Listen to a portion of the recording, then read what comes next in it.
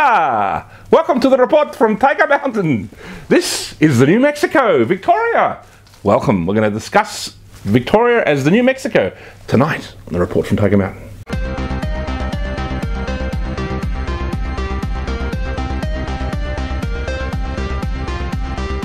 All right, ladies and gentlemen, Victoria is in lockdown, not complete lockdown. Certain suburbs all over Victoria, Melbourne have been locked down, and in different states. You know, I'm more worried about the postcode of 1984, if you know what I mean. But various other postcodes have been in lockdown, and also to the border with South Australia and with New South Wales, which was open during most of this crisis, is now closed as well. So basically, Victoria has been turned into the New Mexico.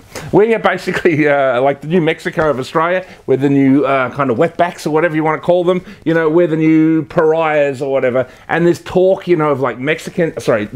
Well, yes, that's us now, I guess. But Victorians been smuggled across the border. Maybe they're going to need a wall soon. They're going to have to get Donald Trump down here to build a wall between like Victoria and New South Wales to keep us damn pesky Victorians out of New South Wales. So, you know, with this talk of smugglers in trucks, maybe we're going to swim the Murray, you know, to get over to New South Wales. There's all kinds of mischief going on and all kinds of nonsense.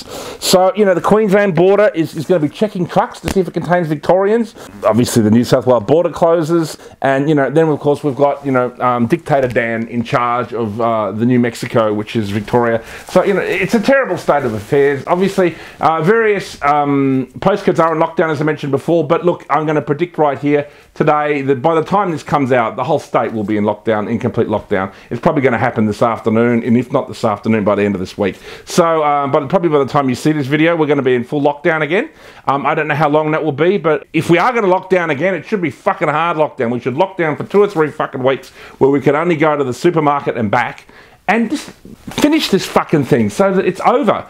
And, you know, but then, you know, this is the whole thing. I mean, there's something about this crisis, and, you know, it reminds me of the war on terror, because the war on terror was never meant to be ended, and it still hasn't ended. It's meant to continue, and that's what I worry is going on with this virus. This virus, they don't want to get rid of it, particularly when you have a globalist or Chinese agent running a state or a government. You know, like, you know, you've got different states and governors in America who are definitely fanning the flames of COVID, and you have one here in Victoria with Dan Andrews. They don't want this to end. They want it to continue. They want this to, they always talk about the new normal because that's what they want. They want this. This is the future. And, you know, it's not only that this is the future, they are constructing it. You know, and there's also this case, an interesting article came out about a month ago about tests that were going to the UK. You know, there's people, when you get the test, that on the test itself was COVID-19 in 1 in 20 cases. So that's maybe how they're giving it to people. So whenever a society begins to cure itself, oh, along come and you'll better just test to make sure it's gone.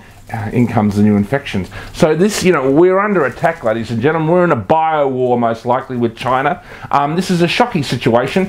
And, you know, Victorians are the new Mexicans. It's utterly ridiculous. Victorians are like refugees at the moment. Many of them are trying to escape Victoria. I mean, to be honest, I want to join them. If I could get up to Queensland right now, I'd spend like 2 or 3 months up there in the sun, so I don't have to basically lock down in my own home in the middle of fucking winter and be miserable for 2 or 3 months. I could be up in Queensland writing a new film script. So Mexicans, I keep calling Victorians Mexicans. It's already sunk in. Victorians are like Mexicans. It's utterly ridiculous. And again, this is all planned. It's all part of the pandemic, and it's all fucking ridiculous. And we reject it all here at the report from Tiger Mountain. Free Australia, free Victoria, and get rid of this COVID bullshit. Let's get back to the traditional normal, ladies and gentlemen. That's what we want. And that's it from the report from Tiger Mountain. Thank you for listening.